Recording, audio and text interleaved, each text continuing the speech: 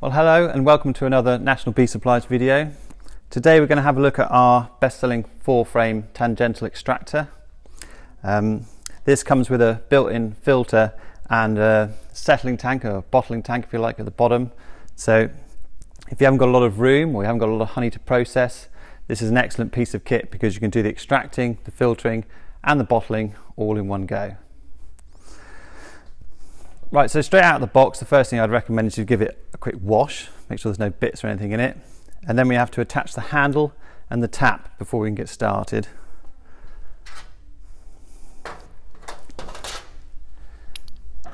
So at the end of this handle here, you'll see that there's a recess that takes a hexagonal nut. And you put the bolt through the handle, use the supplied Allen key and do it up.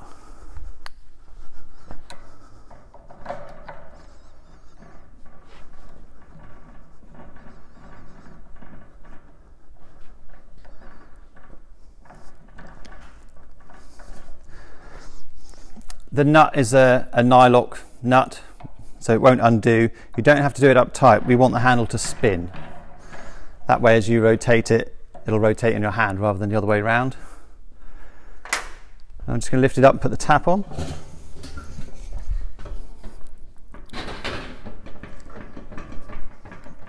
So make sure you've put the black O-ring over the tap and seat it down.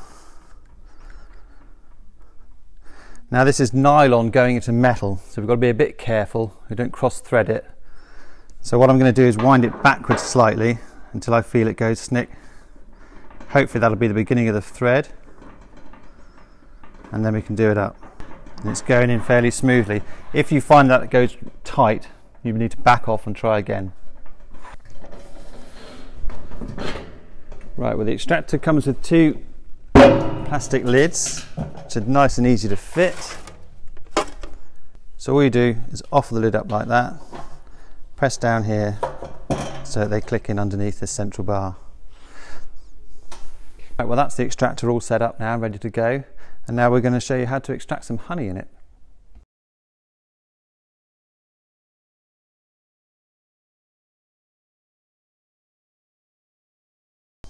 Okay, so now we're ready to do some extracting. I've already uncapped 3 frames and put them in the extractor, so now we're going to add the last one. It's always best, if you can, in this 4-frame tangential to have either 4 frames or 2 frames, or 2 brood frames of course. You just want to try and balance it. So I'll put the last one in. I'm putting the top bars to the outside of the cage. Pop the lid on.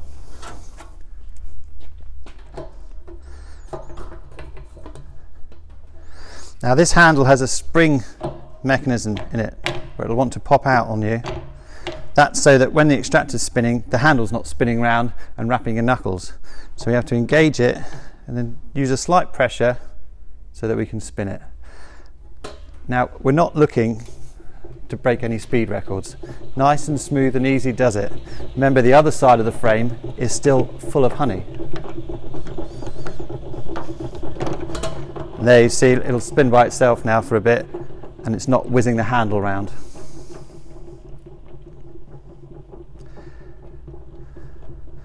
So we're going to keep going at this for a couple of minutes or so, and then we'll turn all the frames down and do the other side. Okay, so that's one side of the frames done. Hopefully we should be able to see this pretty much empty. And now we have to invert these 2 frames so that we can do the other side but still keep the top bars to the outside. And we'll do the other 2 and then spin again.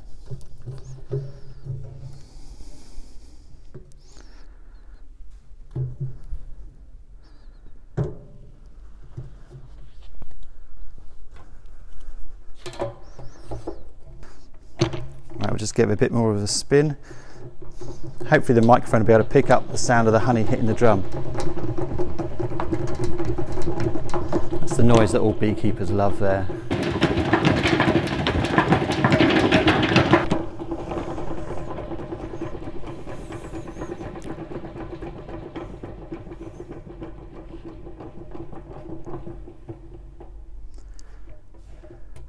Right, well hopefully that's the frames all completely empty. Let's have a check. Yeah, there's a few dregs of honey in there, but that'll be fine. So now I'm just going to let it go down the sides of the extractor, through the filter, into the collection tank underneath. Now you've got a choice really. If you want to, you can just take it out into buckets.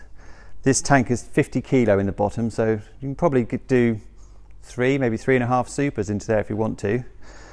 Now you may wish to jar it straight from there. If it's going to be for your own consumption, that's absolutely fine. You can just jar it straight from that tap. I would recommend you just do 2 supers for that, because remember you're going to have to lift it up to your jarring table, as it were. You could, if you wanted to, take some buckets out and then pour them back into the tank once it's up here and get around it that way, so that you have a full 50 kilos to put into jars.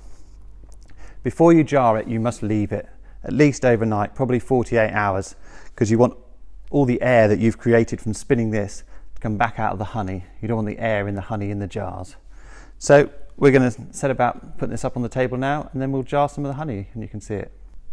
Well, in time-honoured fashion, here's some we prepared earlier. So this tub of honey has been sat now overnight, and we can start jarring it out.